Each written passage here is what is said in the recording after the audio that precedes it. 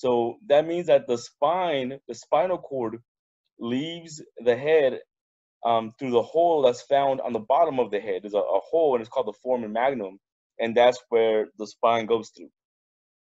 Now, as far as cerebral spinal fluid, I'm sure there's more to it, but as far as what you guys should know about it is that it kind of provides a cushion for the spine and the brain itself. It's kind of like a shock absorbent. So whenever the brain is rattled, some kind of impact or trauma, that's the cushion that kind of protects it when it's swishing around inside the brain or the spinal cord, or the spine, I'm sorry, spine.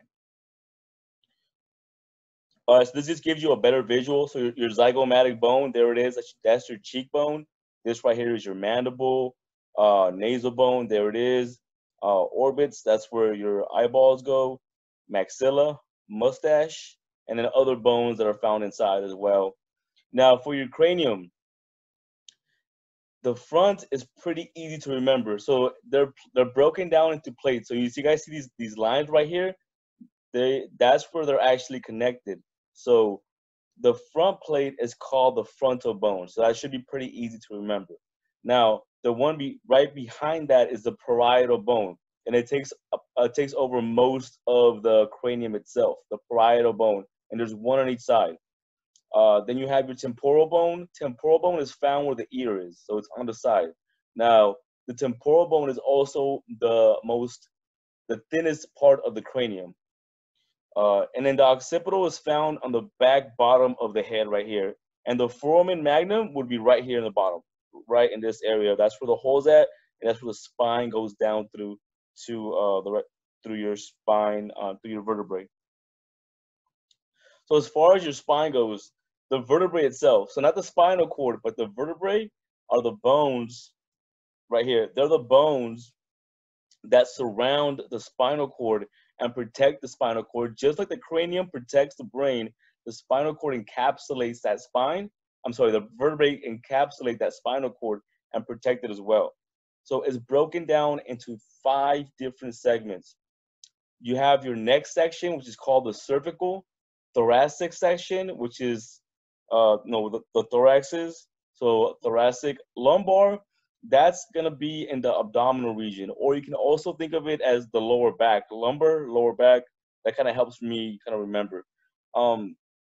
The sacral and coccyx, these last 2 right here, are going to be mostly infused. That means that they're kind of stuck together. They're just infused. They're stuck together. Just like how the cranium itself up here, yeah, perfect.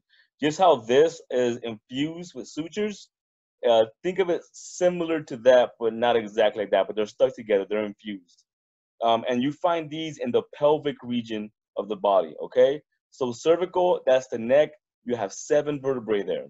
Thoracic, you have 12, okay? And then lumbar, lower back, or abdomen, there's about 5 in that section. And your sacral coccyx, they're 5 and 4, but they're fused for the most part. Each has a spinous process. So just how foramen means a hole, process, every time you see this word process in the medical field, think of something protruding out, something is sticking out. So these right here on the back of the vertebrae, these are the processes of the vertebrae. So a process just means that it's sticking out. That's all that means, a process. I would take some time right now and write these down. I'm gonna give you like a minute or 2 to write down the section, the cervical, how many vertebrae are in that section, and then where that section is found. So in the neck, that's the cervical section. You have 1 of 7. You have 7 vertebrae, and then it just keeps on going down. So go ahead and just take a few notes on this.